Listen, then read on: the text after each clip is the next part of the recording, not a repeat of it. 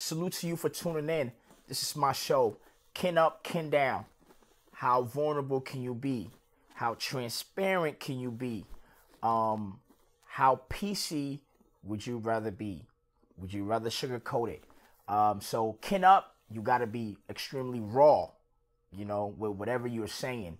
And kin down, you have to, that's when you want to tone down your expression, okay? Tell them expression is gold. Man, kin up, kin down, episode 6. If you don't remember, I'll remind you. So when I sit on this is kin up. That means I got to be as transparent as possible. And when I sit on this, that's kin down. I could be a little PC, you feel me? First things first, we're going to touch on a taboo topic. And I'm honestly going to kin down because I like Rihanna. You know what I mean? So I'm going to kin down. But here's the thing, right? So I've been pondering on this. Rihanna and Chris Brown, that whole situation, right? It's self-defense, right? But at that time, how dare anybody even say that? How dare Chris Brown go to court and plead that, or say that to a judge, From what I understand, if somebody attacks you first and you attack back, that's the essence of self-defense. Now, obviously, we live in a world of politics, right? The truth don't matter. Even the law don't matter, right? Everything is how it is interpreted. Everything is about likability. Everything is about politics. You know what I'm saying? So it's about who has the power to dictate what things should be. Doesn't matter what is written. You know what I'm saying? So that's how the world operates. But, to me, it's self-defense, right? I remember in a moment where there was a girl who was in my crib and she was drinking and, she started just kind of like moving a little funny. And like she got up and she dropped her glass and I'm like, damn, yo, you got to leave. You feel me? And then when I said that, because the whole time she was like, I'm not drunk. And I'm just looking at her like, yeah, shorty, you are. And when she dropped the glass and I said, you got to leave, she walked up to me and she pushed me and I fell on the couch. And in that moment, I could have gotten up and pushed her, right? But she would have probably called the cops or said, I hit her. Or she would have turned it into some, he put his hands on me. You know what I'm saying? Just like how women would usually say, he put his hands on me, but would never tell you what happened before. It ends with, he put his hands on me. And that's where the story begins. It's never what happened before. You know what I mean? So in that moment, I walked her out, and crazy thing, because I had sex with her like previously before, right? And when I was walking her out, that's when she confessed to me, like, and this is the first time I ever knew about this. She was like, yo, she has a man and they've been together for 5 years. And I guess he's been doing, he's been cheating on her. So I was kind of like the guy that she was kind of like seeking revenge on the guy with, you know what I'm saying? And I didn't even know what was going on. But I guess, coming and kicking with me, she probably felt guilty and she broke down. So instead of having her drive drunk, I ended up, having her stay, overnight because I'm like, yo, just stay over here and you know what I mean? I don't want you to drive out and then something happened to you. I'll still feel guilty.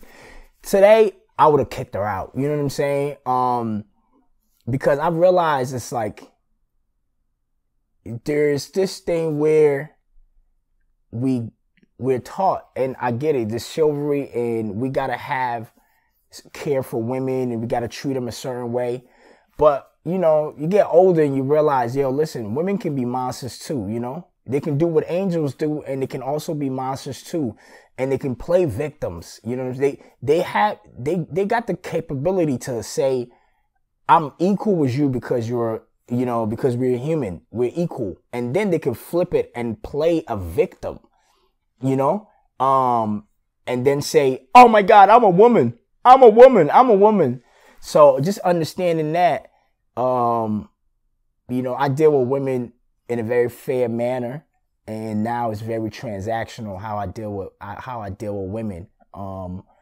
Because they can be monsters too. A lot of men get set up by women.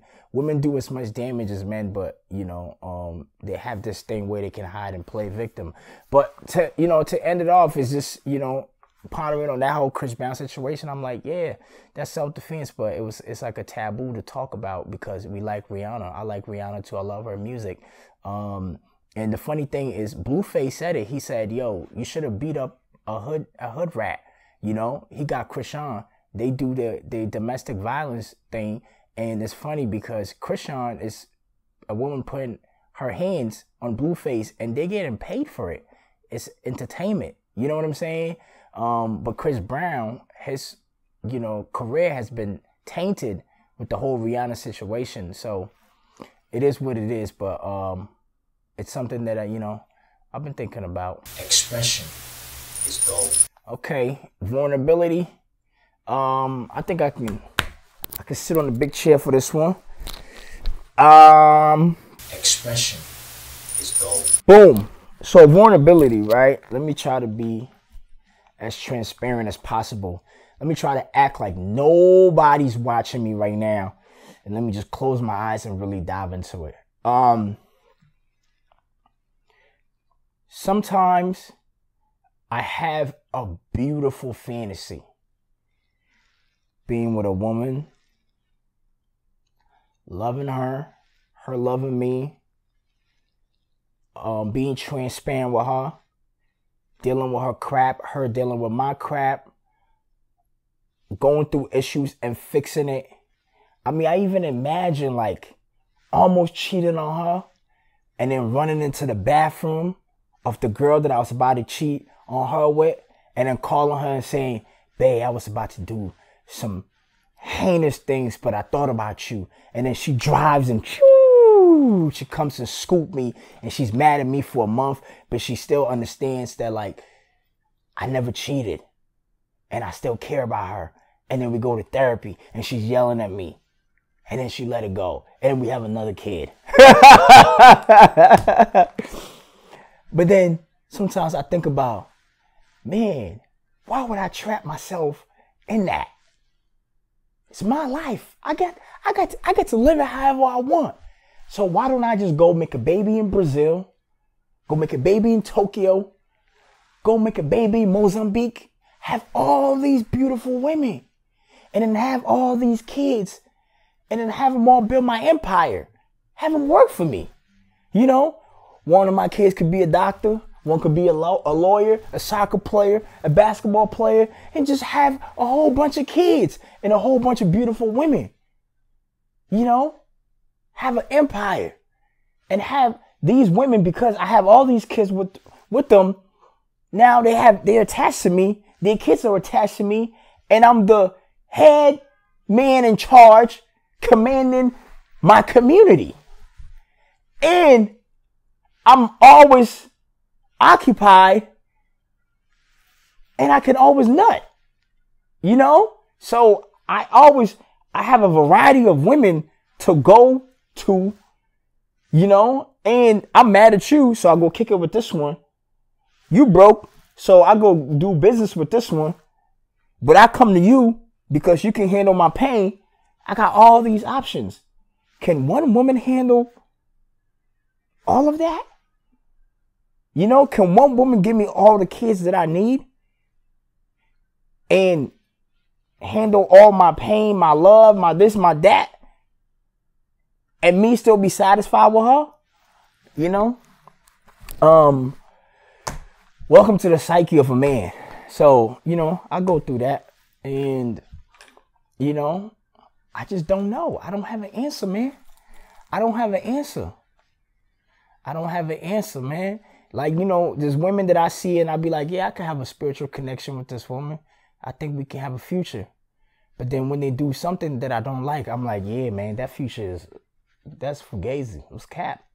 It wasn't real. So, you know, But I know one thing, it's my life. And I'm the Shakespeare, and I write my future, you know, and what I thinketh becometh. Did Shakespeare ever say that? I don't know. But at the end of the day, I think still figuring it out. Tell them expression is gold. So I studied abroad in Peru, right? Had an amazing time. Got on TV in Peru. They won a soccer match, and I was celebrating with the people, and I got on TV. I was like, today, I'm not American, I'm Peruvian. Phew! Great moment, all right? I went to Brazil for my birthday while I was living in Peru. I was studying abroad. I didn't go back to Peru because I fell in love with Brazil. So all my belongings was in Peru. Just imagine that. I just go there for a week to celebrate my birthday, and I'm like, I'm living here because this is dope. It's a dope place, and I'm not going back to Peru. Before I got to Brazil, I went to Argentina first, right? So I'm living in Peru, travel to Argentina, and then go to Brazil. I met a Brazilian girl in Argentina, right? We had sex. It became cool. We got connected. I go to Brazil. I'm like, oh my God, they are so beautiful. Oh my God, right? The girl that I met in Argentina, she happens to be traveling in Peru months down the line, and we're in communication. I don't even know how we got back in communication. And she's like, she's in Peru. And I said, yo, my laptop is in Peru. Can you go get it? And when you come to Brazil, bring it to me. Can y'all see how crazy that is? She goes to my host family's crib and grabs my laptop. And then when she comes back to Brazil, we meet in Rio and she gives me my laptop. Now, here is, where, it's kind of messed up, okay? So when she met me in Brazil, she wanted to have sex again. But at that time, I was so in tune and occupied with all the women in Brazil that her beauty had diminished. Imagine you see one Brazilian, you're like, ooh, you fire. We have sex. But then I touched down in Brazil and I'm like, whoa, oh, y'all lava. Y'all more than fire, y'all lava. And then the one that you thought was, ooh, fire comes around. And then you like, girl, listen, I know you just brought me my laptop. What you did was amazing all the way from Peru. You could have taken that. I would have never seen you again, but you brought it to me. But I can't have sex with you. She was very upset. She never spoke to me again. Maybe like 6 months down the line, I'm in a guest house and somebody steals the laptop. And you may think it's karma. But you know how I got the laptop? Maybe 4 years before, I was working in a movie theater and somebody left the laptop in one of the spots that I was cleaning when I was young. And that's how I got the laptop. So that laptop was a traveling mother effer, ain't it?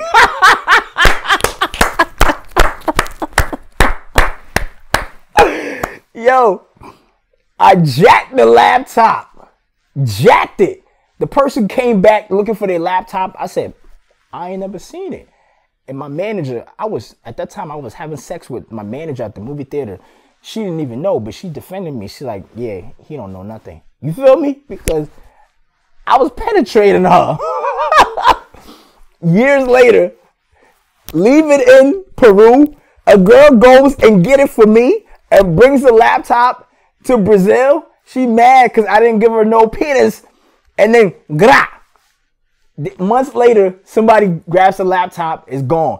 I don't know where this laptop is, but whoever took that laptop, I promise you, I bet you somebody stole it from them too. I bet you on that. But this is kind of like one thing that I did to a woman that I still regret to this day. Or I guess one thing I didn't do, right? Because I think when she got to Brazil and she gave me that laptop, I was supposed to give her some dick. I think I was supposed to. I think it was my duty. I should have went on my knees. I should have licked her pussy. I should have given her some dick. Even if it was grade D dick, it would have been enough for her because she liked me. But at that time, I was too infatuated with the other fish in the sea. Yeah. So that's my laptop story. Tell them expression is gold. It's misogyny real. I can be transparent about this. Let me stream these thoughts, okay? Misogyny. Is misogyny real? No, it's not real. What's real is hate. Hate is real. Misogyny is not real. So it depends whoever is acting, you know, whoever is taking a certain action, that's how people will base their judgment. You know what I'm saying? You know, I see people hate Andrew Tate, and he has all these allegations on his name. But I bet you the same woman who will go on Twitter or on social media and bash Andrew Tate voted for Biden, and Biden has allegations too. And I'm not saying any of it is real or not, right? That's not the point. The point is people pick and choose. You know what I'm saying? So if people pick and choose, right, then when is misogyny real? It's just about who you favor, who suits you. You know what I'm saying? You know, there are women that if they like a guy and the guy tells them to sit over there, they will sit there. If another guy tells them to do the same thing, they will say it's misogynistic. You know, if some rapper says, you know, I don't love no hoes, they would twerk to it. Another rapper comes and say the same thing. Oh, you're a misogynist. You know what I mean? So is misogyny real? It depends who you love and who you hate. So love is real and hate is real. And it's who you love and who you hate, you know? How is misogyny a real thing? And women hate misogyny so much. And you know, in the black culture, you know, black women are very religious. And black women take their sons and daughters and they bring them to the church. And the Bible literally says God is a he. So God has chosen he over she. The most powerful being is a he. And the Bible says women should not even speak when men are talking. And you take your kids and you teach them, you take them and you say the word of God does not change according to the Bible, right? And you got to live by it, right? So that means women should always fall behind men. You know what I mean? So if that's misogyny and you take your kids to the church, how do you say misogyny is real? Or how do you say you're against misogyny?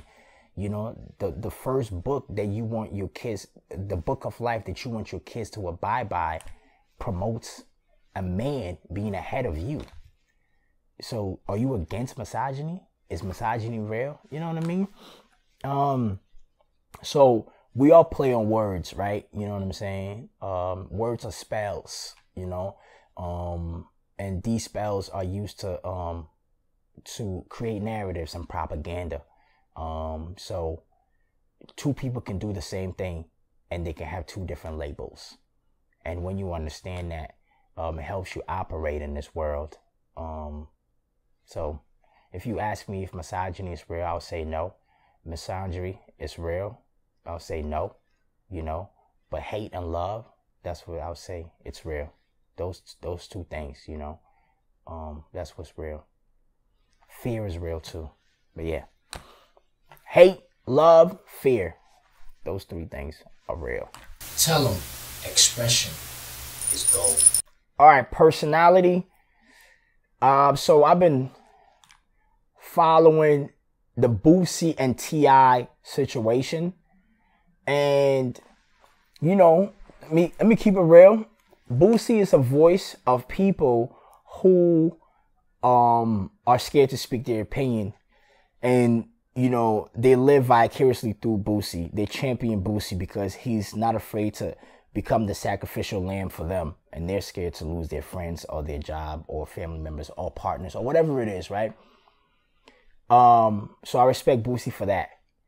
Now, when it comes to this whole street thing, right? I don't have anything against the streets, right? I'm from the streets, right?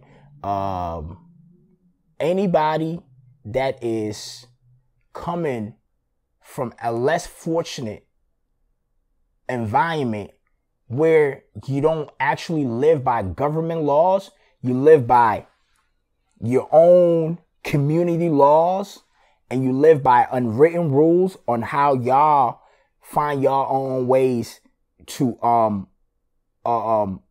create your own community to compete with, you know, the common society, right? And the common standard that's set to say, hey, this is success.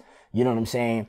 When you're coming from a less fortunate situation, you got to go through your own route to be able to compete with this level. And with your own route comes finesse, shortcuts, finessing. You know what I'm saying? And when you're coming from those less fortunate situations, you know, I call them the street, the soil, people from Africa, the mountains, people from like the favela, Brazil, those areas, South America, you know, and then in the ends, that would be like Europe, UK, you know what I'm saying? So I come from those environments, right? You know what I'm saying? Where I seen somebody get killed and the police didn't do anything. Police stood right there. You understand what I'm saying? You know, that's not how America operates. Like if somebody's, you know, is being beat to death from start to finish, the cop is going to do something, you know. But when we have our own community and we have our own laws in our hands, you know what I'm saying? That's like mob mentality. That's street vibes. You feel me? So we have our own rules, right? And some of the rules is no snitching, right? But as we get older, we realize that those rules are just like how politics are, right? On the higher level where you have the government, right? You know, it's all how you interpret it, and it's all who is connected, who is friends. So here come Boosie, who's saying today, it's like T.I. out of his mouth said he snitched on his dead cousin, right? And I actually agree. If somebody's dead, pay his family and put the case on a dead person and come out, and the family should tax you. Like, all right, every month, every year, this bring us this, and we'll put it on a dead person, and you can be free. And the benefit is that you're free, and because you are out and free and working, you can actually pay a debt for utilizing a dead family member to set yourself free. I think that's a great business, man. A lot of people will come out of jail on that. T.I. said, yo, he told on his cousin. He backtracked, but he said it out his mouth, right? Boosie said, that's ratting. And then Boosie come out and you know, after this backlash everywhere, Boosie come out, Boosie said, yo, he apologized to T.I. for it. But he apologized because T.I. was doing a lot for him. Whereas in the same case, Boosie has said other people who have snitched, right, should get penalized for being rats and snitching and all of that. But when it comes to your friend who's doing something for you, he gets a pass, and you apologize to him for shunning him. For the young ones, it's essentially for you to understand that the streets, it's not real, you know. As much as we exist in it and certain codes are like played out day by day, it's not real as in the world is bigger than the streets. That's really what I'm saying. The world is bigger than the streets. So when you confine yourself to the rules of the streets, you don't actually live, because the people that are upholding the streets, their kids are going to private schools.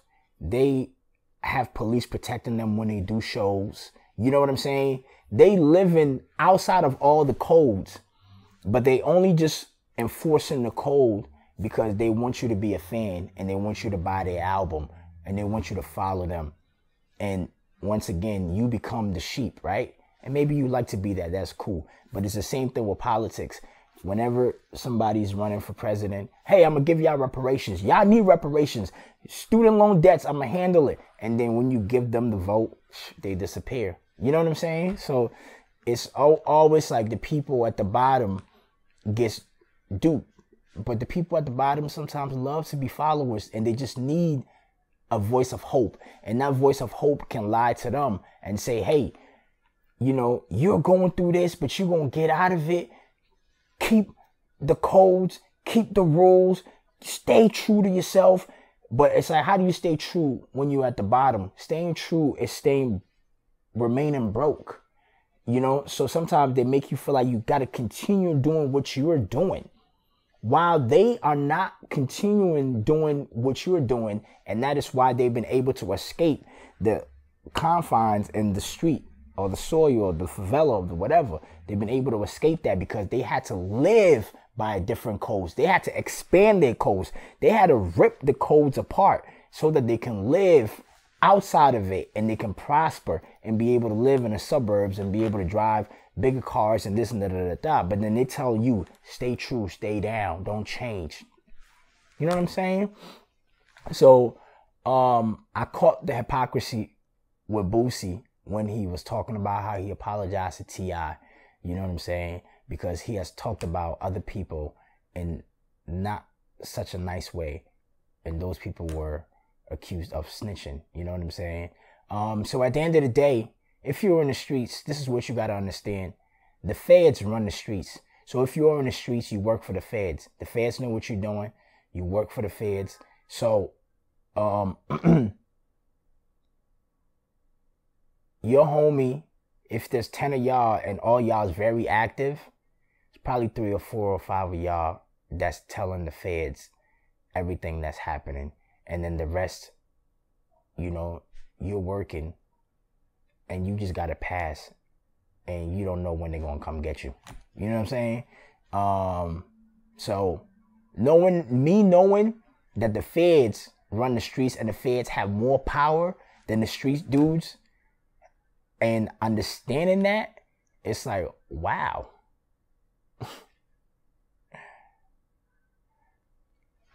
Living by street codes is a limitation to a human being, especially a man, especially a black man.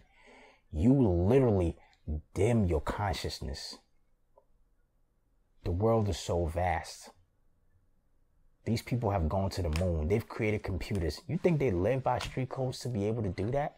They expand their mind. The curiosity that these people have is why they've been able to take over the world.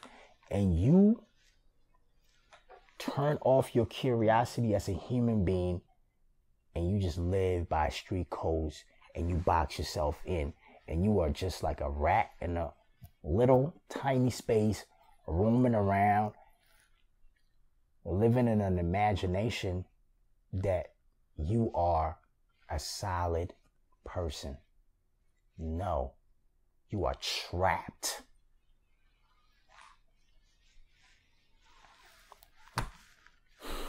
Expression is gold. Miscellaneous, that's what I'll leave y'all with. I'll make it short. There's memories that you make that comes from the people that you associate with and the environment that you were born in or the environment that you grow up in. And there's your conscious state, that when you are in that conscious state, you can always make a change. So imagine this. If you live in New York and people know you a certain way, when you go to Morocco, you can become a whole totally different person because the people there don't know you. You can change your name. You can change how you talk. You can change your accent. So you are very powerful. You're very powerful, and you are not your memories. You are not your environment. As much as they are attached to you, when I say you are not that, all I'm saying is you are not just that. You're not just black. You're not just a father. You're not just a mother. You're not just whatever you have trapped yourself in that you're trying to figure out. Insanity is doing the same thing and expecting different results. You have to become all of it. You have to experience life in its entirety.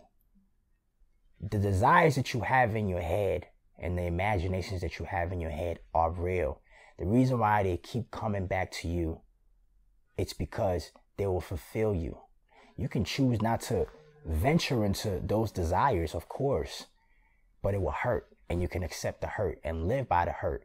But to set yourself free, you will have to break your boundaries and try those new things, and you will become more of yourself, more of a human, more of this experience, you know?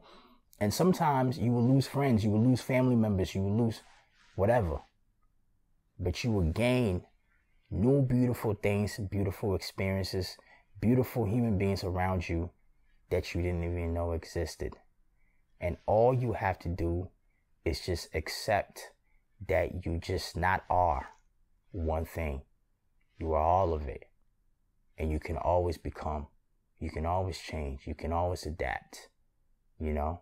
And one of the beautiful things in life is even the people that see you one way, when you change, because you don't work hard to stay the same, right?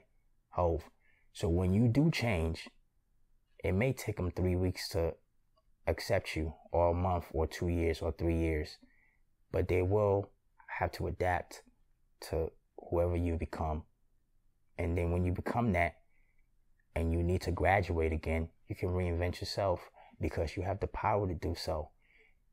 Every time that you are in your conscious state and you are thinking and you are alive and you are in this moment, you have the power to create